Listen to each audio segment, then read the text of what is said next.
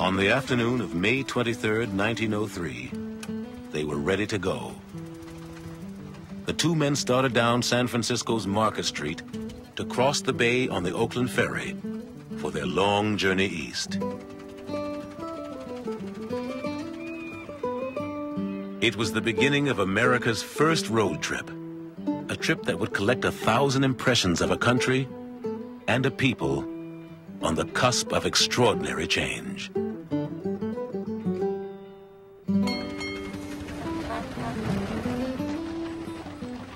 My darling Swipes, the hardest work I ever did was to say goodbye to you. I came pretty nearly having cold feet.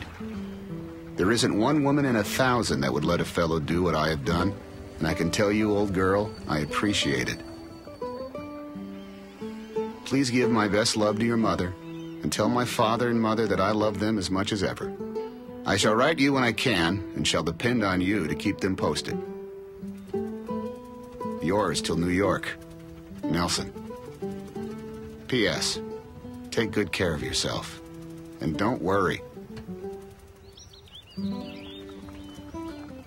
There is no thing that we can do that is more American than getting in a car and striking out across country.